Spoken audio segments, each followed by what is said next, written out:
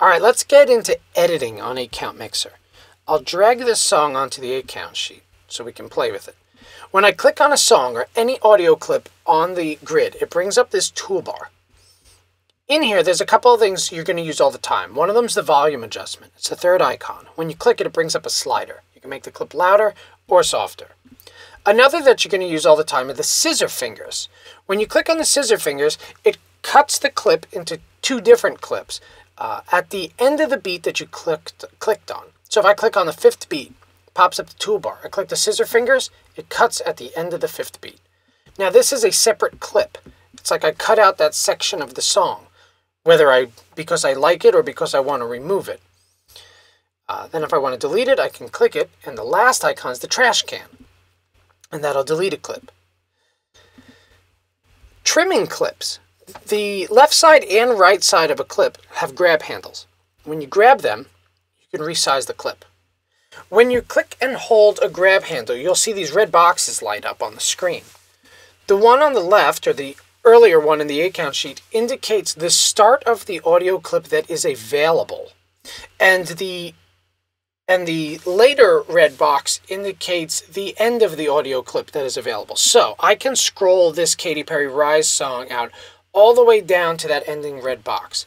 I can also trim from the beginning of this song.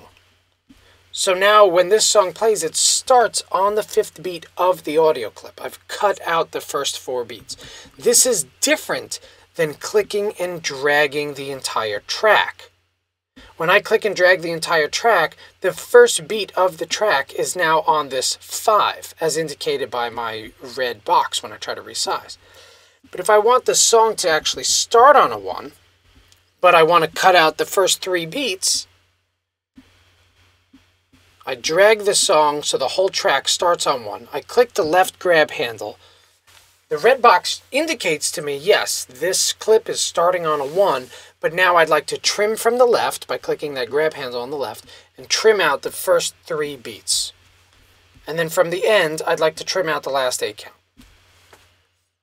Between split and trim, those are probably 2 of the most powerful editing things in 8CountMixer.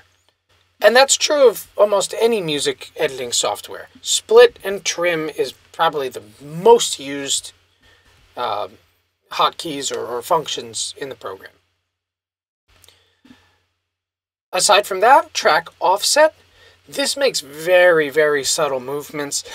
Really, you'd never use this on a song. You'd use it on a voiceover. If a voiceover is just slightly out of alignment on the grid, you'd nudge it left or you'd nudge it right. And one more awesome feature is this 6th icon, alternate tracks. When you click this, it gives you a drop-down menu of any other alternate clips that we have. So sometimes we make an elite version of a song, or we make a hip-hop version of a song, or there's alternate sections. So when you change the clip in the drop-down menu, it replaces it on the grid. It took out the old one and replaced it with this new version of Katy Perry Rise. It's an alternate version, and that's how you're going to find create lots of variety and lots of variation in your mix.